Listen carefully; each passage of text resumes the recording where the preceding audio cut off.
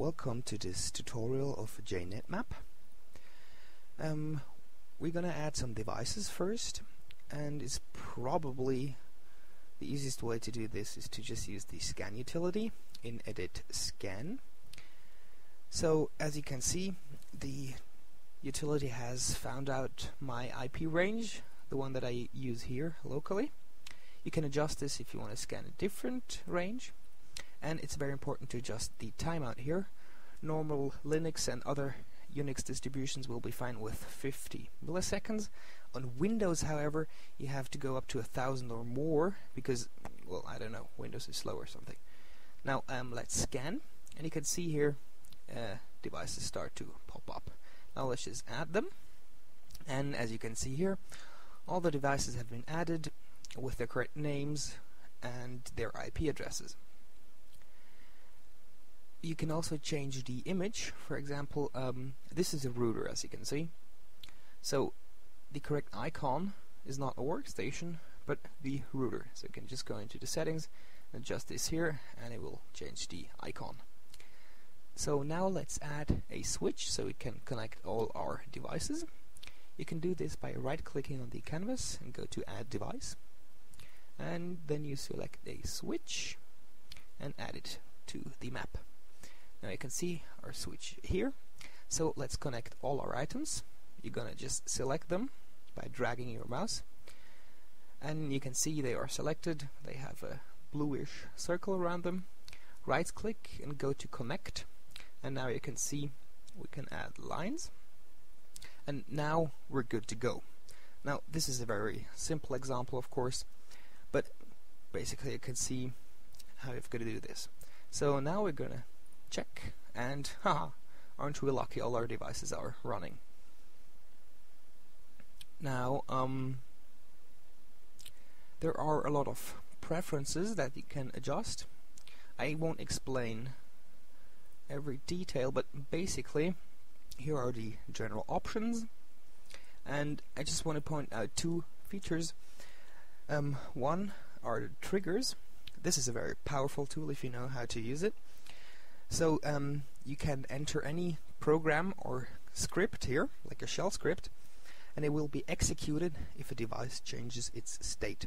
So for example, if any of your machines go down and you want to be notified, you can just create your own script and then put the path in here, something like email me.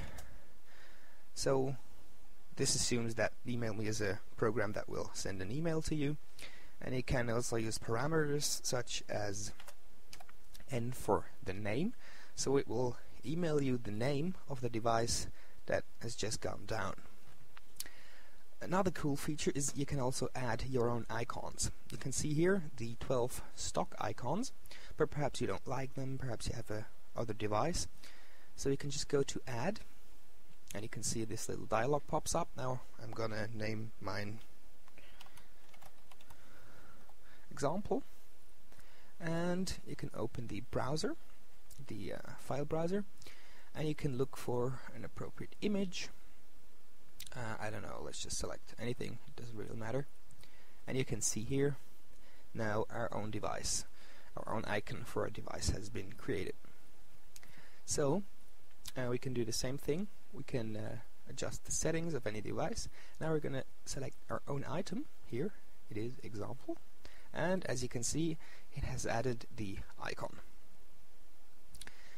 Now of course, if you don't like what you've done, if you made a connection by accident or something, you can always remove the connection. You can also, if you change your network structure, you can disconnect several devices. So now the lines are gone. What you can also do is, well, let's move this over here to make a better example. You can add a label. So for instance, if you want to say this is a Cat5 cable, which is 10 meters long or something, you can add this so you always know what kind of cable you're using. In the upper right corner here, there is the ping interval, so the program will check every 5 minutes if the devices are still running. If this is not enough for you, you can of course change this to like 1 minute or something. So now it will check every minute if the device is really available. You can also, if you have to view a large map on a small screen, you can use your right mouse button and drag it, and you will drag the entire canvas around. Now, as you can see, I have lost my devices. I don't know where they are. So the reset canvas tool is your friend. I should maybe also point out that there are 2 connection modes, or 2 availability checks basically for every device. As you can see here, I would recommend ping mode, which sends out a standard ping to your machine, and it will hopefully answer to that ping.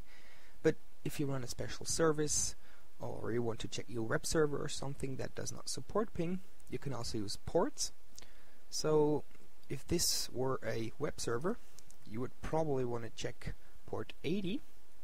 If you don't know what ports are available, you can use the port scanner utility,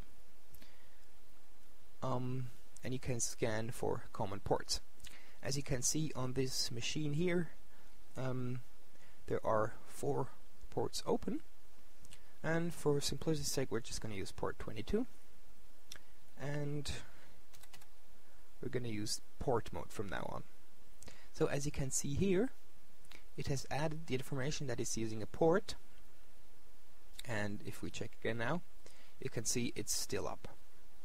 Now if we enter a non-existent port, or just one that is not open, you will see it will probably go down. So now this device is not available because the port is not responding on this device. So let's reset that. You also have a history, normally with 10 items, so if anything happens that you do not like, you can just always undo it. You have a lot of view options, so for instance the legend, once you're familiar with it, perhaps you don't need it, you can just click it away. Or the statistics you see in the lower right corner here, perhaps you don't want them. And there's also a very handy feature if you want to keep everything straight, which is the grid mode. So I'm going to deactivate the grid mode now and just drag my devices anywhere, and you can see it's a chaos, it's a mess, you can't see anything. Well, you can, but it's not pretty. So you can just activate grid mode and align all those items. Now they're arranged on a virtual checkerboard, so to speak, and now you can see they're all in straight lines.